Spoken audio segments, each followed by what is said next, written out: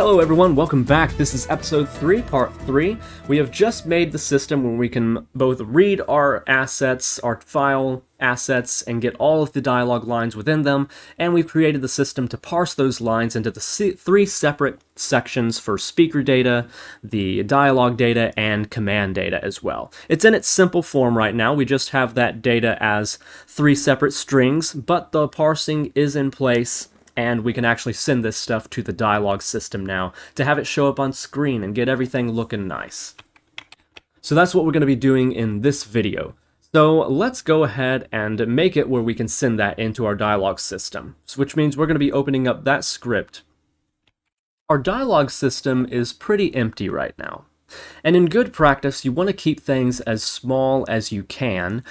And this dialogue system, with all the features that it's going to be capable of, it's going to be a fairly large script if we run everything inside of itself. You'll notice we separated the dialogue container, even though it's just the elements that are passed into the dialogue system. Just like we made a new class for the dialogue container, we want to make some references to other little systems that the dialogue system will use. And we'll get into a couple of those as we go through the series, but there is one that we're going to be using today, and that will be a conversation handler. All of our dialogue systems, if there is more than one line, then it's going to be treated as a conversation. It doesn't matter if it's just with one speaker, it's still going to be a conversation, because a conversation is only going to consist of more than one line. Well, frankly, one or more lines. It's just going to be a list of lines. And it's all going to be handled by that system. But we'll keep that separate from the dialogue system. So let's go into Unity and create that. So for our dialogue system, we already have a folder called dialogue. And in here, we've got our dialogue line, and we've got our dialogue parser. As we create more that's going to go into our dialogue lines, such as, if we look at it right now, all we have is the speaker, the dialogue, and the commands. Well, we know that we have casting data that we can send to speakers, such as if we are saying someone is going to be speaking as another character, or at a different position, or with a different layer and expression. We'll want all of that data to be stored in there. So each of these will become their own data type for like speaker data, dialogue data, command data. And all that's going to go in with this as its own little container. So we'll make a subfolder here, and we'll call this data containers. And a dialogue line is going to be a data container, so we'll throw that in there as well. Our dialogue parser can sit outside here, and we'll bring our dialogue system inside as well. And we'll do the same thing with our dialogue controller. Now inside of here, there are going to be different things that the dialogue system uses, such as our conversation handler, and we're going to call these managers. So I'll make a separate folder for our managers. And a manager is anything that is going to handle a specific task for the dialogue system. So that way it doesn't have to do everything by itself. So let's go ahead and hop in here, and we'll create a new C# script called the conversation manager. Once that's compiled, let's open that up. And of course, what I want to do is I want to make sure that it is in the namespace of dialogue. I'm not sure if there's a shortcut key for that in Visual Studio, but I'll figure it out eventually. For now, I'm just going to type it manually each time. I know you can go into Unity and set the default template for your classes, but I don't feel like doing that. Not that big of a deal to me. So this conversation manager, we'll go ahead and remove that as a mono behavior. It's not going to be assigned to any objects in the scene, but what we will do is we will come to our dialogue system, which is closed out. Let me just close out all of these other tabs. We don't need these open anymore. What we do want open is our dialogue system, and the testing script for the test part. Well, we'll make a new one called test conversations, or test dialogue files, actually.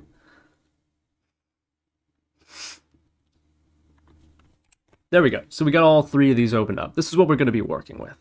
And for our dialogue system, let's go ahead and do just like we did for our dialog container. We're going to say this is going to be private conversation manager equals new conversation manager. Now, we want a way of knowing when we are in conversation and when we're not for the dialog system. The dialog system is going to be a class that a lot of different things are going to be using. And a lot of different things are going to try to use the dialog system. And what it needs to do is it needs to be able to keep track of the current conversation that it's in, when that finishes, and its progress and everything, because it's going to advance one line at a time. And we don't want to start things when a conversation is already running. So we want to make sure that we know when a conversation is actually running. So let's create a Boolean in the conversation manager that'll tell us that. We'll call this public bool, and then is running. And we'll just set that to false. And for our dialog system, what we'll then say is public bool is running conversation, and point that to our conversation manager.isRunning. So that way we always know when we're running a conversation and when we're not. In addition to that, we're going to remove start and update here, because we don't really need those two. And we're going to use a different function, which will basically be the function for the dialog system, and that's going to be the say command.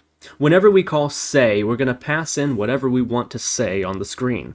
This could be for characters, narrations, anything that you want to show up inside of your dialog box.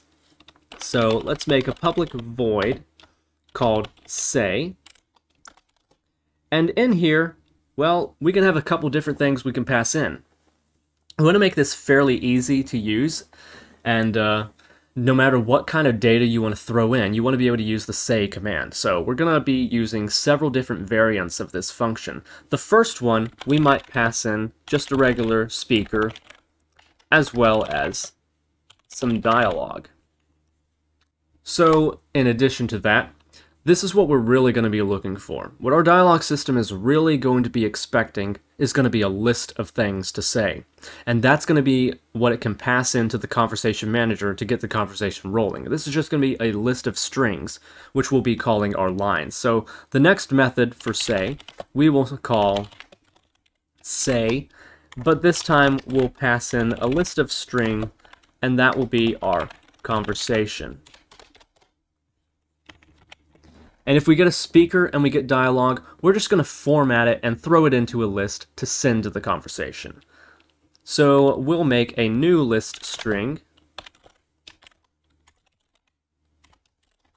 And inside of here, we're going to make our own little line with the appropriate format.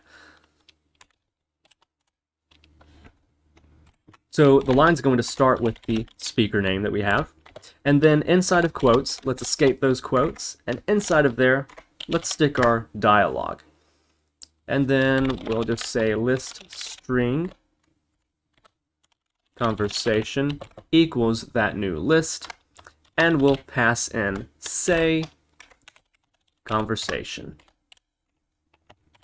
And we can minimize that. Now, if we already have our conversation and we throw in this list of strings, this is what we'll be pulling directly from those dialog files. So we'll take all of this and we need to send it to our conversation manager. So let's go ahead and remove our start and update here. And let's replace them with a new function called start conversation. And this is going to have our list of strings. And what start conversation is going to do is it's going to run itself inside of a coroutine. And as you might imagine, whether this coroutine is running or not is going to determine whether this Boolean is true or not. So in addition to that Boolean, let's make ourselves a private coroutine called process and set it equal to null. And then for public bool is running, we're going to check if process is not equal to null. If it's not null, then we are indeed running. So this IEnumerator, this coroutine we're going to be running, let's call it running conversation. Okay, and once we start the conversation, we need to start this coroutine.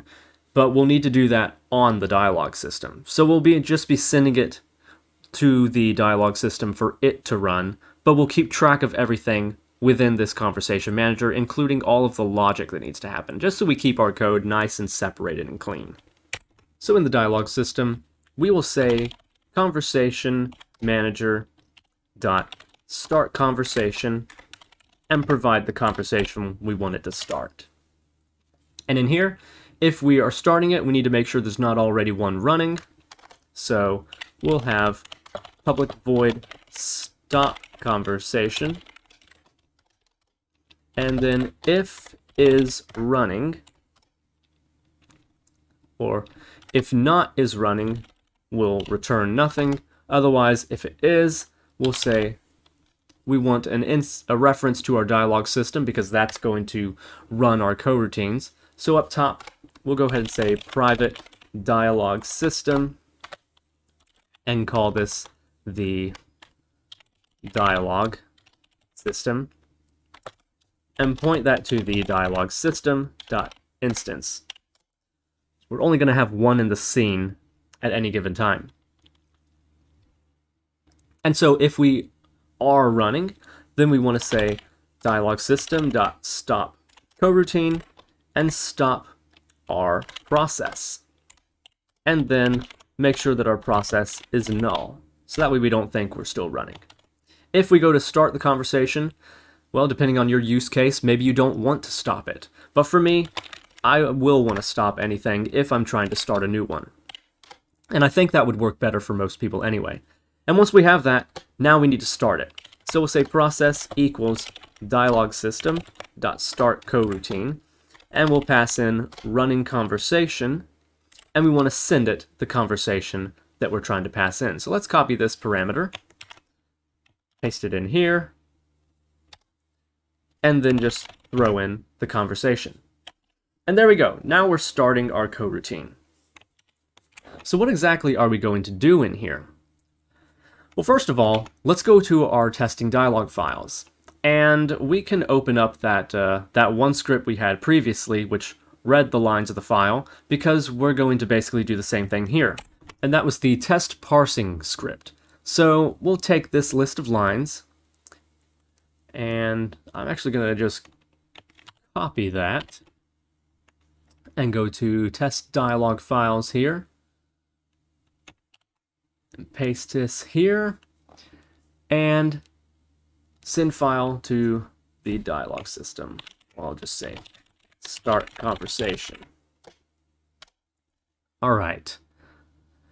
So when we start the conversation, we're going to read the text asset that we want to load up, and then we're not going to do anything with those lines. We're going to remove that, but we're going to send them to the dialog system. So dialog system.instance.say, and we're going to say every line that we have pulled from that file. So what are we going to do with these lines when we have them? We need to convert them into those dialog line formats, and then we need to feed them to the text architect. So we could start by looping through every single line.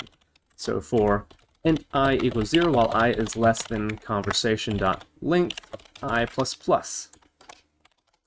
I don't know where that came from. That's supposed to be, oh, it's supposed to be count. It's a list. Yeah, I'm dumb. All right, so if it's a list, it's count. If it's an array, it's length.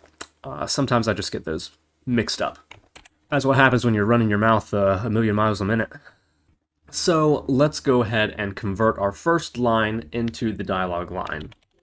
So we'll say that our dialog line equals conversation at our current index, but we need to convert it. And to do that, we need to use our dialog parser .parse and parse that line. And so we'll get our full dialog line, and now we can start sending stuff. But of course, we don't want to do that for blank lines. So if conversation I is not equal to string.empty, or actually, if it is equal to string.empty, then we want to skip it and continue. Since we've gotten this, maybe our line has dialogue, maybe it doesn't, maybe it's just commands. We need to check that. So let's look. If line dot dialog is not equal to nothing. But once we actually get into having different data for our dialog, it's not going to be a string, it's going to be another data type. So let's go into here and make it where we can figure out if we have dialog without actually looking at this string. Because once we make the data type, we're going to have to look inside of that data type at some different values. So it'll be kind of future-proofing us. So we'll say public bool has dialog, and we're going to say that that is equal to dialog, not equal to string.empty. Okay, so then if line.has dialog, then we want to do something. We want to show that dialog. And I'll throw a little header up here for show dialog. And then anything after that point would be to run any commands that we might have. So let's step back in there again and let's see if we have any commands. Public bool has commands is if our commands is not empty. And so if line.has commands, then we're going to run whatever commands that we had. So if we have the line, we have dialog, then first thing we want to do is we want to see if we have a speaker. So yeah, one more time. Here we go. So public bool then has speaker. It's not doing autocorrect or autocomplete for me this time. Speaker is not equal to string.null or string.empty. Which, actually seeing that, maybe it'd be better if we did is null or white space. Because maybe we'll just have blank lines, but it could be just spaces. It could be just like a bunch of spaces that maybe we didn't get rid of, so we don't want to show that either. Alright, cool. That's a little better. So if we have dialog, then next thing we need to check is if we have a speaker. So if line.has speaker,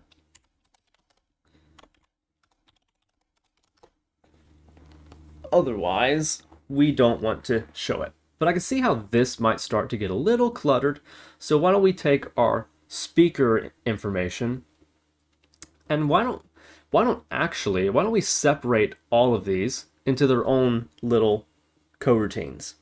So we could start by making a new IEnumerator and say run dialog, or let's do line underscore run dialog.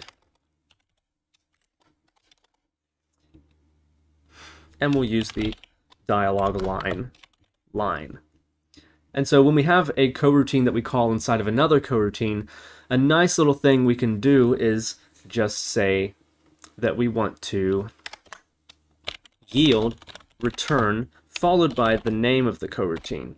So yield return line run dialog, and we can pass in the line. So it's going to yield until whatever happens in here finishes. And likewise, we could do that for the commands as well. IEnumerator line run commands.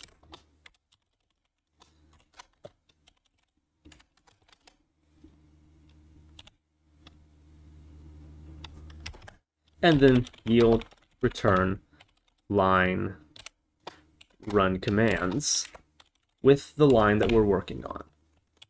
There. That's a little neater, and we can clearly see what's going on there. So inside of our dialog, let's go ahead and check if we have a speaker. So then we want to do something if we have a speaker, but we also want to do something if we don't have a speaker. And that would be setting the visibility of the speaker name text on our screen. So in Unity, you can see we have the name box here. And maybe, depending on what your setup is, you might have a separate box set up with your name text inside of it. And you might want that to disappear whenever there's not a speaker talking. So we'll want access to that. But these boxes may not always be the same. They might have little special transitions you might want to do for them. They might have a bunch of different logic that you could put on it. It's your project. So we want to have a way that it can access not just the name text, but the actual box that it's attached to, and run some logic for that box to close it out or reveal it, which means we're going to want another script. So we have our dialog inside of dialog containers. Actually, here we have our dialog container. Let's make a name container as well. So we'll make a C# script and call a name container. And so the name container is going to be the box that holds the name on screen. And the whole point of this is we want to have our own show and hide functions. That way, if you have special logic you want to run, maybe you want to fade, maybe you want to do some fancy transition when your name shows or hides, then you can do that in here, and it'll be separate from all the other code. So the one thing that we want is we want to make sure that we have, let's do a serialized field, private game object, and we'll call this the root, and then another serialized field, private text mesh pro UGUI. Make sure you include the TM Pro namespace, and this will be the name text. Those are really the only two things that I need.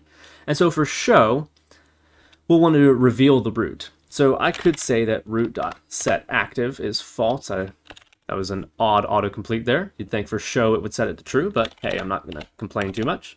Then root.setActive to false. That'd be a very simple way of doing it.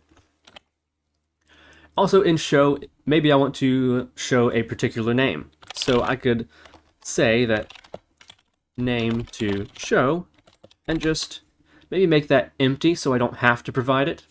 But if name to show is not equal to string.empty, then name text equals name to show. We're getting this little error down here because we didn't satisfy our coroutines here. Let's just temporarily yield return null on both of these. That way our other scripts can compile. There, so you'll notice that we have our name container here, but it's expecting a game object, which I don't want. I want this to just be another field that is inside of the dialog container. So there are two things that we can do to fix that. First of all, we can remove mono behavior because it's not going to be on a game object, and then we can add a header attribute called system.serializable and serialize this class. And with that, we now have a field over here for our name container, which needs our name text. So let's go to our root container, add our name text there, but we also need a box for the name text. Now, for my scenario, I don't actually have a box for my name text, and nor do I want one. But you might, so go ahead and put your box in there. But what I'm going to do is I'm going to just set my box to an empty parent. And what this parent is going to be is I'm going to give it a canvas group component. So if I take that down, if I take the alpha, I can fade in and out my name. And so then let me just drag in my name container. There we go. Got access to it all. And so for us to access that, we could access our dialog system and access its container directly, or we could just send a command to the dialog system itself and tell it to hide or show the speaker depending on the state of the conversation. So for our dialog system, let me make two little functions that'll take care of that for us. And these are just going to be pointers. So public void show speaker name, and I'll have a speaker name equals just blank by default, and I'm going to point that to our dialog container dot name container dot show along with our speaker name. And the same thing, public void hide speaker name, and I'm going to point that to our dialog container dot name container dot hide. There. And so for the conversation manager, I can say if line.hasSpeaker, then dialog system.showSpeakerName, line.speaker. else dialog system dot hide speaker name. So if we have a speaker for this line, we're going to show it, and if not, we're going to make sure that the name is not visible at all. But let's go ahead and continue on and now get our architect to start building this text. But we don't actually have an architect, do we? We need to create one. And this is not going to be assigned to our conversation manager. This is going to be assigned to the dialog system itself. So let's make it over here and say private text architect. Call it our architect. And inside of awake, well, let's make a new void. New private void called initialize. And this is just where we're going to initialize our dialog system. We'll say bool initialized equals false. Then if we are already initialized, we're going to return. Inside of awake, after we go ahead and make sure if this instance is proper or not, then we're going to initialize. We'll do that only if this is a proper instance. And so initialize, just like that. If we're initializing it, then the first thing we're going to do is we're going to create ourselves an architect. So we'll say architect equals new text architect. And then we need to pass in the dialog container, dialog text, as the text that the architect is going to use to build on. Okay, we'll minimize that and minimize awake. And now we have ourselves an architect, but it's private, so our conversation manager is not going to have access to it. But if we still want it to have access to it, then we need to give a certain way for it to have access while the architect is still private, so other scripts can't really just go willy-nilly accessing that thing and changing whatever they want. We'll add one more thing into initialize, and that's going to be a constructor for our conversation manager. When we create a conversation manager, we'll give it an architect just like we've done for the dialog system, but we're going to give it the same architect. That way they've got the same reference, and we're going to be able to access it directly without exposing it to the rest of the scripts. So let's make our constructor public conversation manager, and we'll add a text architect, and then private text architect equals null, and say this dot architect equals the architect that's been provided, which means for our dialog system that is no longer valid. We'll remove that, and when we initialize after we create our architect, we'll say that conversation manager equals new conversation manager and pass in the architect we just created, and now it has a reference to our private architect. So just like that, we have pretty much securely shared our architect with this one single script. And that is perfect because that's all we need. So now that enables us to go ahead and render out the dialog on screen. So now build dialog. So we'll say architect.build, and we're going to build the line.dialog. Okay, cool.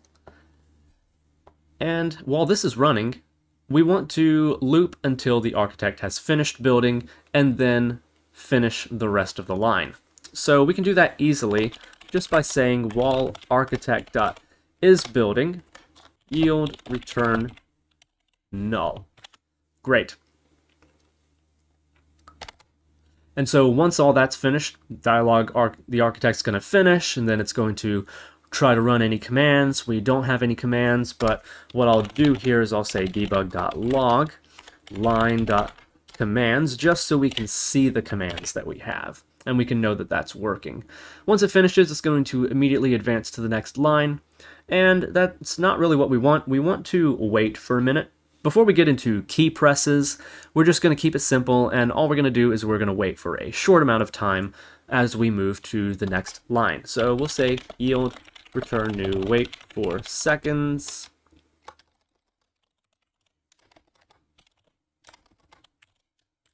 And say we're going to wait for 1 second.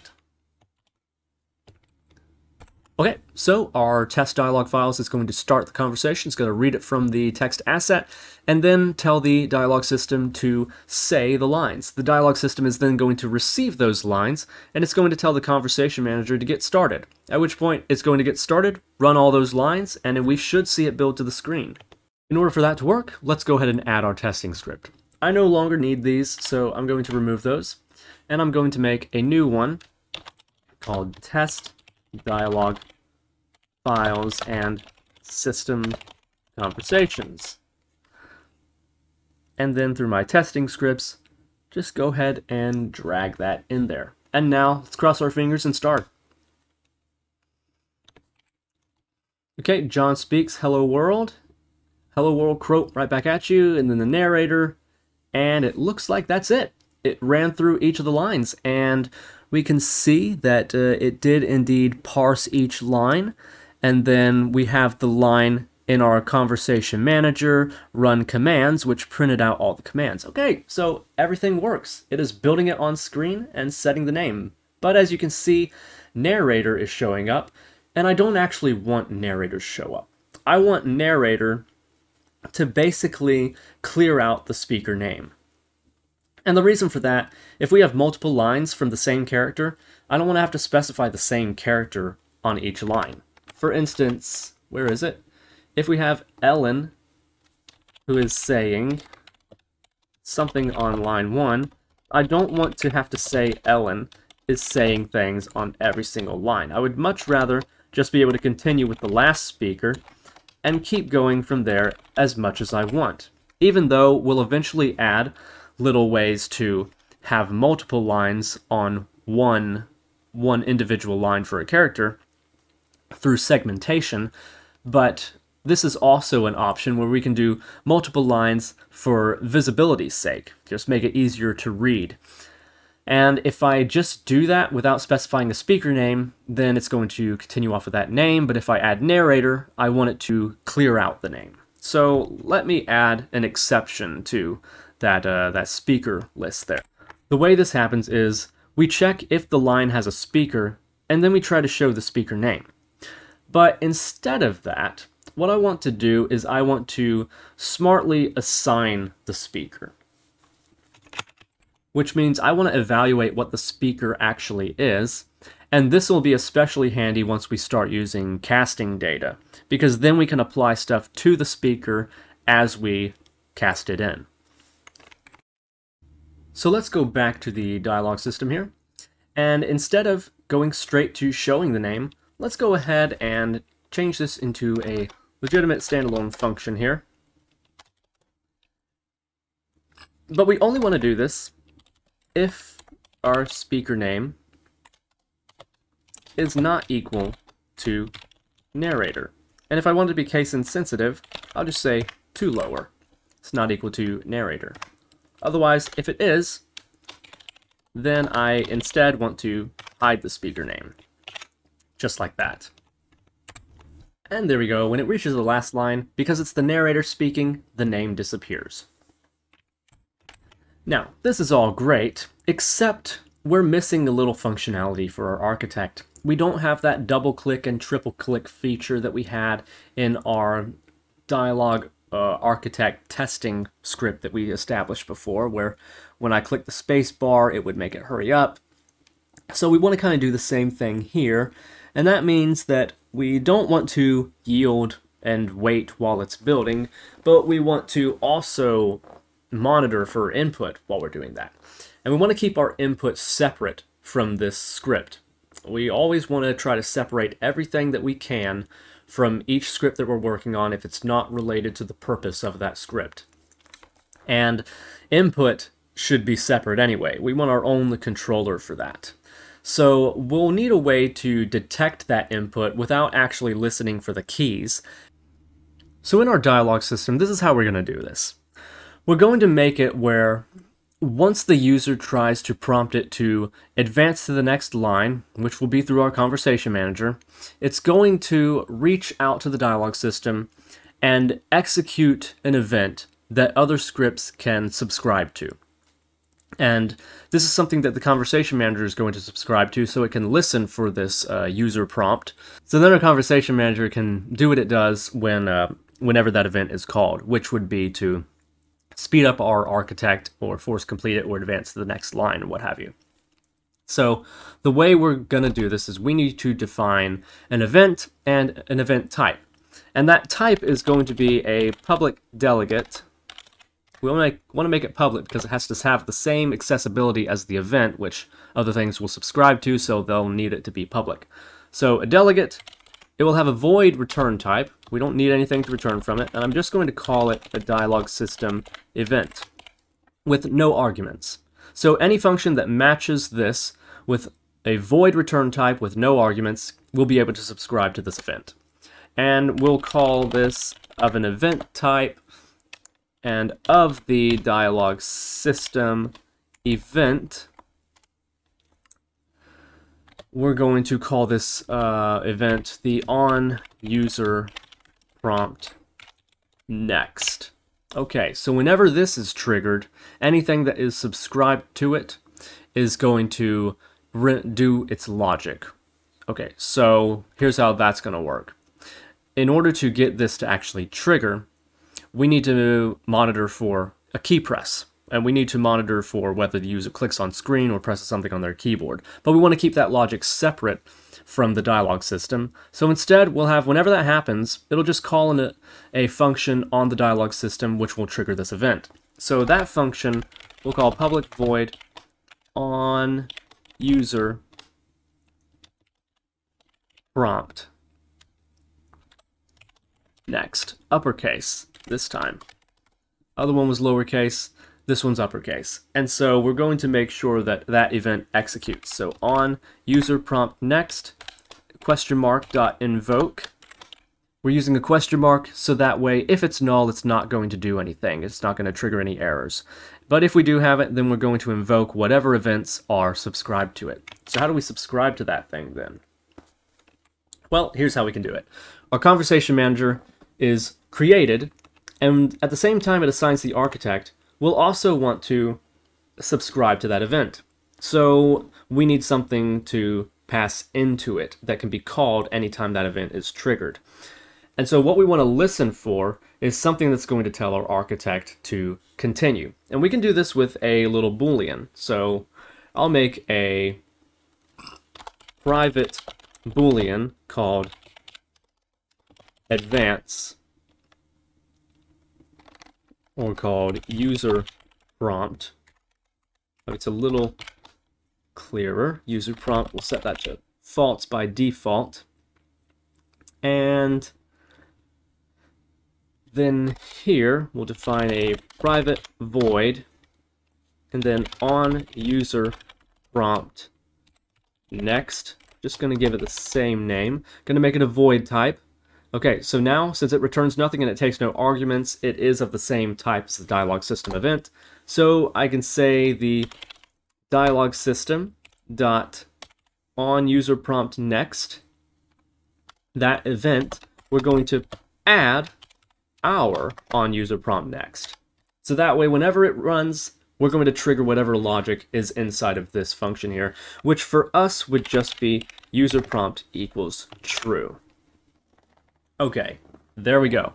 And now let's look at what we can do for our architect. So while the architect is building, we don't just want to yield and return and wait for it to finish, but we want to monitor for that input. So if user prompt, then let's check. If the architect dot hurry up, if it's hurrying, if it's actually not hurrying, then we want architect dot hurry up to equal false. Otherwise, architect dot force complete. Okay, so if we do have the user prompt, then we're going to tell the architect to speed up. And then we will just reset on user prompt equals false, or no, user prompt equals false. And once again, I would actually like to move this into its own coroutine as well, just to make things really nice and neat. So I'll make another one, IEnumerator, and I'll call this build dialog. And this will pass in a string for the dialog that I want to build. And so I'll take that, I'll cut that, I'll yield return for the duration of build dialog with the line.dialog as what I want to be built. Inside of here, I'll go ahead and paste that. So architect.build dialog, and then we're going to wait for this to complete. And we can see that everything is still working, so we're good to go from here. So all we need now is a way to trigger this event. The only thing we're missing is we're waiting on something to trigger this function right here, which we can call on key presses or when we hit the screen. So let's go ahead and take care of that right now. Let's go ahead and start a little player input controller. So we'll come into core, and then I'm going to make a separate folder for user controls. Make a C# script for player input manager.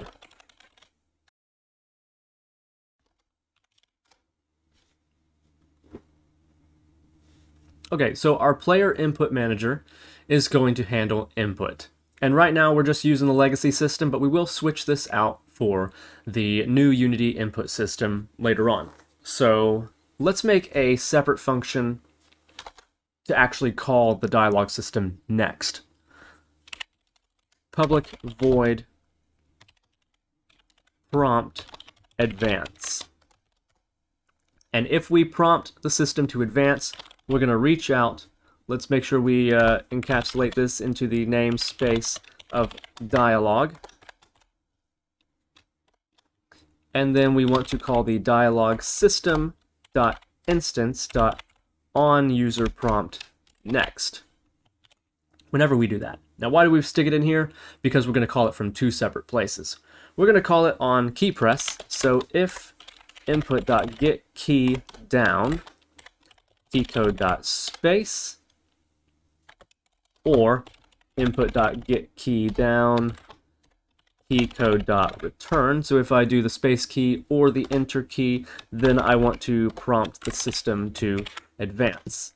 Also inside of the UI, I want a way to click the screen and have that advance it as well. So we'll reach out to that function there. We could monitor for the left mouse click, but if we're hovering over certain buttons, then even if we click those buttons, it would trigger that event as well, and we may not necessarily want that. I know I don't. So what I'm going to do is I'm going to come into my controls here, and we have, what is this button? What is that? I have no idea what that is. I'm just going to leave that off because I got all my buttons here. Yeah, I'm just removing that. Okay, and I'm going to add a UI. And I'm going to make, well, I guess I could have kept that. I'm going to make a button. And this one is going to be expanded to fill the entire screen. But what I'm going to do is I'm going to remove the text, and I'm going to set the transparency of the image all the way down so it's invisible. Next thing I'm going to do is I'm going to position this behind my panel of buttons, so that way it can't be triggered when I'm clicking on these. And inside of this button, if I come to the button component, on this onClick event field here, I'm going to add a new action. And so I can specify my player input, but I don't have that yet. So inside of managers, let's create another empty and make a player input manager. And so I will put the script on that. There we go. And for our button, I'll simply link the player input manager and then reference that on prompt advance function there. Okay, so let's see what this looks like. Let's do one more thing. Let's go back to the conversation manager. And when we're here, the architect is going to build the dialog. And it's going to then return it back to the run dialog. So the dialog has been built at this point, but now we're going to be waiting for the user to prompt it to move to the next line, because we don't want that to happen automatically. So we want to wait for user input. And let's make a new coroutine just for that. Numerator, wait for user input. Okay, and then we will say yield return new wait for yield return wait for user input. And we'll wait for the input before we continue on, so we can go ahead and remove that 1 second delay there, because we're going to be just waiting on ourselves here. So inside of wait for user input, what we're going to be doing is while not user prompt, yield return null. Otherwise, user prompt equals false. And then we return. Okay, cool. So we wait for the dialog to build. We can prompt it to hurry up and force complete. And then we wait for ourselves to prompt it to move to the next line. In theory, all of this should work, but let's go ahead and take this opportunity to go back into Unity and make sure that it does. Okay, so our first line renders out, and you can see it's not doing anything. Then I hit my space key, and it moves on to the next one. I should have a button here, so if I click the button, then that also moves it to the next line. Let's try that one more time, because I don't think that my force complete and my hurry up was working. Nope, it sure is not. So, let's see why that's not working. You know, sometimes you just need to slow down and look at what you're doing. So if our architect is not hurrying up, then make sure it stays that way. No, we want to make sure that that does hurry up. Okay, let's see. There we go. And it hurries it up. And there. Okay. Nice. I think that was a force complete. I'd like to make that line a little longer just to verify. Enough, it hurries it up. And also forces it to complete on double click. Great. So, looks like everything is working now. So we now have it where we are able to read from our dialog files and throw everything up on screen and get it rolling inside of our architect. So I'm going to end the video off here. Looks like we covered everything that I wanted to cover this week. We've got our file system working. It's reading our files. We've got our dialog parsing for the most part completed. Just not with the finer details yet, but we'll get there. And we've also got everything rolling from the dialog files straight to our screen, so I think this is a good stopping point.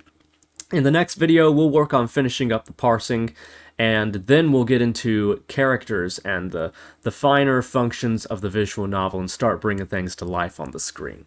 Alright, hope everyone enjoys, hope you all have a wonderful week, and I will see you next week.